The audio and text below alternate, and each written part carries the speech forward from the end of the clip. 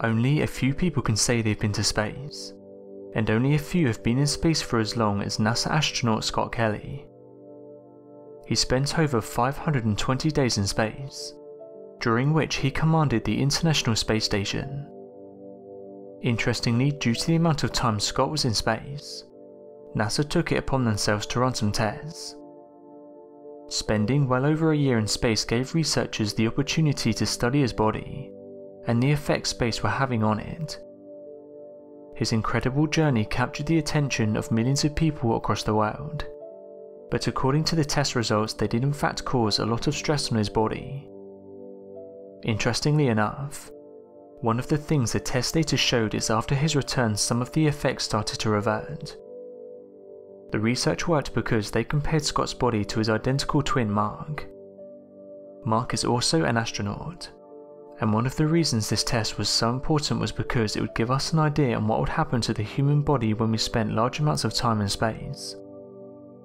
The study was done by NASA's Human Research Program, and was published in the journal Science. One of the researchers said the following about the results. There are dramatic changes that occur as someone goes in space, but it's reassuring to know that when you come back things will largely be back to the same. Scott is virtually back to normal. One of the biggest questions when it comes to space travel is, can our bodies handle it? How would a human body cope if it was to spend decades on another planet? These are the questions that NASA are trying to answer. After all, space agencies are looking at putting astronauts on Mars within the next 10 years. One thing that researchers picked up on was Scott's telomeres lengthened.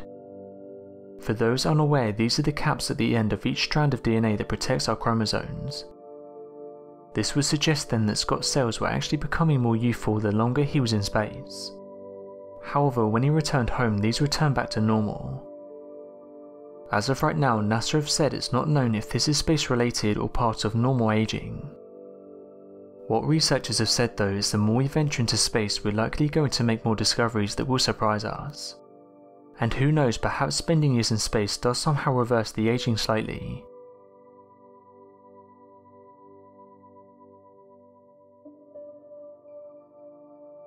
Thanks for watching, and don't forget to subscribe for more videos.